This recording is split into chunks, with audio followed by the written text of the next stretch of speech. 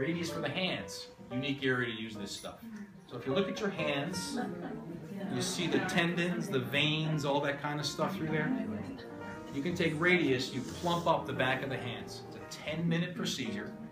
Just inject it, and you get that little bit of cushion back over those areas to do this.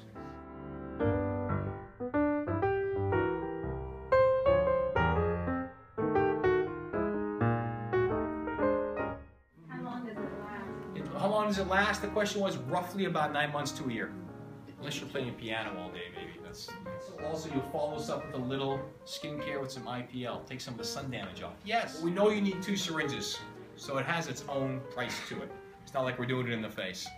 So there's a little less art involved with putting it in the hands too. So, syringe per hand. 1 syringe per hand. Yep. I never put more than 1 syringe per hand because you don't want to have big bear paws. You just want Man hands. Man hands. You just want to have them soften a little bit.